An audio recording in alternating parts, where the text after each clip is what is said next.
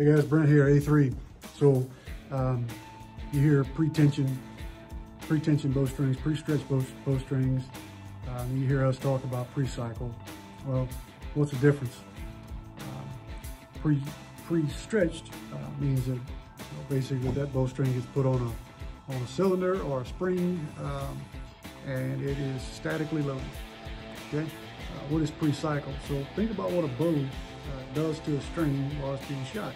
It's cycling, right? And that's where you see the movement come out of that string. The build quality, the small imperfection in the actual fibers, all that stuff starts working out, right? And that's what causes the string to move. It's not stretching. The material bowstrings are built out of, any blended material, 452 or Deck 99, the stuff physically can't stretch, right?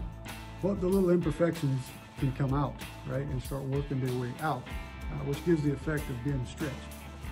But truth of the matter is they don't stretch. Here at A3, we figured out that, hey, we can take these air cylinders, we can control them with electric regulators, with a computer program. These are operated via computer. And we can actually cycle that bowstring just like you're cycling it while shooting. We can actually emulate that here in the shop. So with that, we're working out all that movement before you get them. So when you get them, you put them on your bow, you set it up, you tune it, you get that thing shooting good. It's going to shoot good forever.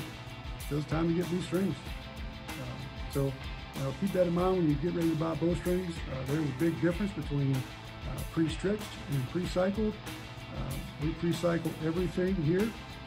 Cable, strings, doesn't matter. All goes through the same process. So we took pre-stretched bowstrings and we brought it up about 10 levels. Okay, that's what we do here. Thanks.